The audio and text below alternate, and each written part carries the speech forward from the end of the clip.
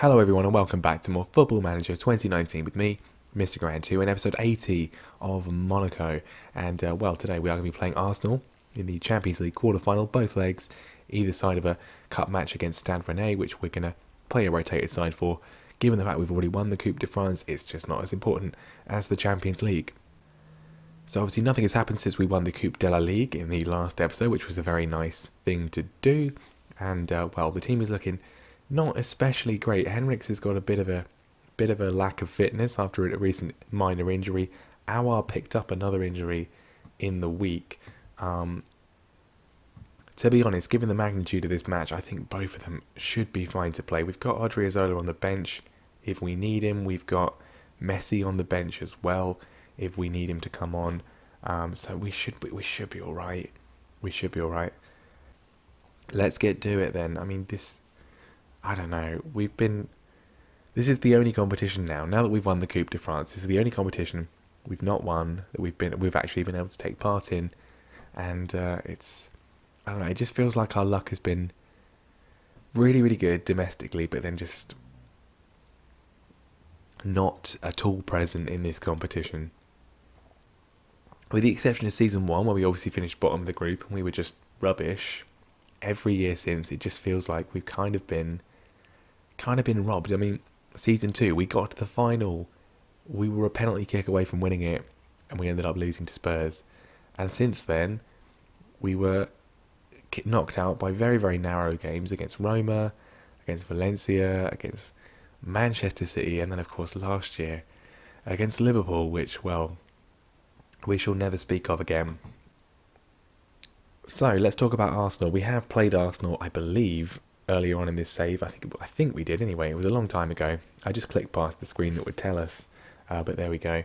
They've got an entirely real person team, save for their left back. Bernd Leno's still there. They've got Fry and Lascelles, both of whom are part of my England squad at centre back. Bellerin's still there. I've got a regen at left back, Sergio Murillo. Sounds Spanish, so probably was part of the side that knocked us out of the Euros. With France, they've got Raheem Harper, who's also part of my England squad. Very, very good player, alongside Lucas Torreira. Iwobi's still there. Reece Nelson's still there. They've got Romelu Lukaku up front. And then Nicolas Pepe, who they obviously have not yet signed in at the start of the game. But they've signed him just as they have done in real life as well. So this is going to be very, very tough. But we did beat Barcelona, of course. And that was obviously very, very difficult. Hopefully, then, we have enough to get past Arsenal here. This is the first leg. We are away from home in this one, which means we'll be, of course, playing the second leg at home. Any away goals here would be a very nice advantage for us.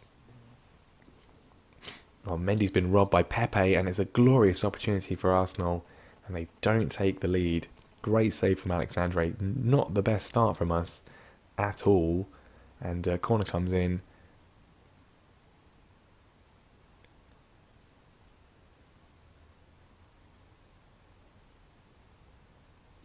Chance for us to break though from an Arsenal corner, and we do. Absolutely brilliant. That was an Arsenal corner, came into the box, plenty of opportunities for them to get a shot away, but Raheem Harper, England international, robbed by Hossein Aouar, feeds Patrick Schick, and if you're going to feed Patrick Schick, there's only one thing he has any intention of doing this season, and that is scoring 31 goals for the season. For the Czech. Fantastic away goal already against Arsenal. Another corner from Arsenal, this time to Harper, looking to redeem himself, and he has done. It's hit Alex Iwobi, and it's been ruled out. Now that's interesting. So the shot comes in from Harper, but because it bounced against Alex Iwobi, who was clearly offside, it's not counted. That's very unfortunate for us, you have to say.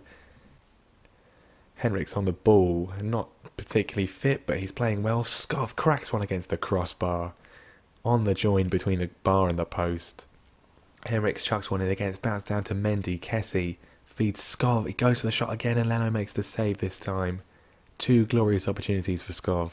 Still the action comes. Poor play from Kessie. He's given the ball away to Arsenal here. Reece Nelson on it, finds Iwobi. Tempted tackle comes in from Skov. Still not got it, but we're pressing back, trying to win the ball back. Raheem Harper, Hector Bellerin. Here's the shot going to come in from Lukaku. He does not score. Well, an end-to-end stuff. Certainly chances for both sides, but it's us that have the breakthrough. Do not get complacent. Keep this up. Very, very good first half as far as we're concerned. Arsenal desperate for a goal back. It's come down to Raheem Harper, out to Bellerin, ball across. Surely they're going to score here. No, Alexandre with another massive save. Arsenal coming back though. Surely they're going to score this time. Reece Nelson tipped wide by Alexandre. I think it was going wide anyway. But another glorious opportunity for Arsenal. So many chances for them. Alexandre has been sensational today.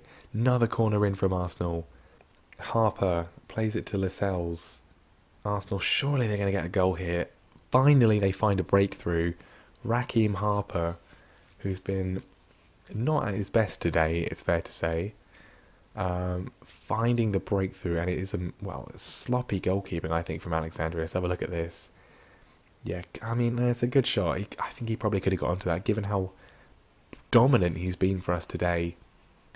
1-1 though. We've got the away goal. This wouldn't be the worst result ever. Can we get ourselves another away goal? Not with defending like that. De Ligt with a disastrous attempt at a pass. We get away with it though. This time, can you just actually find your teammate? He does. Just about. Skov on the right hand side looking for Patrick Schick, who's managed to get it, and he might have been fouled. Brilliant instinct from Schick to get that ball ahead of Dale Fry. Is it going to be a penalty? What is the decision? It's outside the box, viewers. It's outside the box. We could have predicted that. Skov, can he whip one in to get ourselves another goal? It's tame effort. He goes again from Allard, and it's still 1-1. 3 minutes of injury time left, and Odriozola, luckily he's only our backup right back, but he will not be in the second leg. He's got himself a red card for a second yellow. Very sloppy. Still 3 minutes left. Plenty of time for Arsenal to grab an equaliser, which is not what we want. We do still have a substitution to make, which is good. I've just brought Lionel Messi on, but I think I'm going to take him off. We'll put Mamana at right back, and we'll put Aouar onto the right-hand side for these final 3 minutes. And that is that. 2 moments of pure brilliance from players, and it's 1-1. And I think a pretty fair reflection on that. Don't be too hard on them. I'm not going to be hard on them. It's a good result. Well done. We played well. And good result, getting the away goal for the second leg in a week's time. So the Stade Rennais game was a very clinical 3-0 win. We're into the semi-finals of the Coupe de France once again. What is that, 4 years running at this point? 3 years running? 5 years running? Who knows? That pales into insignificance compared to this match though. Locked at 1-1 from the first leg. Can we get ourselves over the line and into the Champions League semi-finals for what will be only the 3rd time in the save so far? Or is it going to be a step too far once again for us? Is it just going to be the one competition that we just never win? So here we are then. A few changes for the Arsenal team. They brought in Guendouzi, they brought in Mustafi, which has surely got to be an advantage for us. And then this guy, Marco Antonio, on the left-hand side. 28 minutes on the clock. Nothing really has happened in this match apart from that corner highlight for us, and nothing else for Arsenal. Schick though, beautiful exchange of passing. If only it had been the other way round. Aouar cannot find the target. Arsenal wearing a kit that looks very much like PSG, which is slightly disconcerting. Very similar colours. Martinez just about keeps it in play and doesn't end up giving it away yet. De Ligt to Henriks, looking for some sort of advantage here. Skov back to Henriks. Very, very high from Henriks. I don't really care though. He's found Frank Kessie, who dispatches it away. Not many goals in recent times for Kessie. I think he scored like 6 or 7 within the first few games of the season. But, you know, 12 in total. Not bad from him. On his right foot this time. Lashes it away. 2-1 up. Plus that away goal. Looking good. Nothing else doing in the first half. Let's keep it up. Having flashbacks to last year's quarter-final against Liverpool, where kind of a similar situation really. We looked like we were in control, and we all know how that ended. Scott with a free kick in. It's bounced down into Ligt. Surely he has to put it away. No, he doesn't. He doesn't find the target. Scott though does. From the resulting pass up from the back after the clearance by Arsenal. Delict really should put it away. Many bodies getting it in the way, but we have 2 players deep. Kessie plays it straight back to Skov, and he's like, you know what? I'm going to take this on this time myself. 2-0, 2-0, 3-1 up. We are in control. 30 seconds on the clock. Arsenal need, well, they need 2. They need 2. They're not going to get 2. We've done it. 2-0 on the night, 3-1 on aggregate. We're safely into the Champions League semi-final. We're safely into the Champions League semi-final. Absolutely fantastic performance. Really just incredibly disciplined, particularly at the back. And fantastic. Unfortunately, well, the good news is Liverpool are out. Unfortunately, PSG are through. So we're going to go forwards and see who we're going to be facing in that semi-final. But, well, at least we got there this time. At least we got there. So the other semi-finalists are Atletico Madrid and Valencia. Obviously, one of those is a team that we got knocked out of the Champions League to before. A former winner in this save as well, I think. And, well, let's see who we're going to get. Either PSG or a team from Spain. And, well, we're out first. And it's going to be PSG. I mean, I was kind of hoping maybe it would be a PSG final.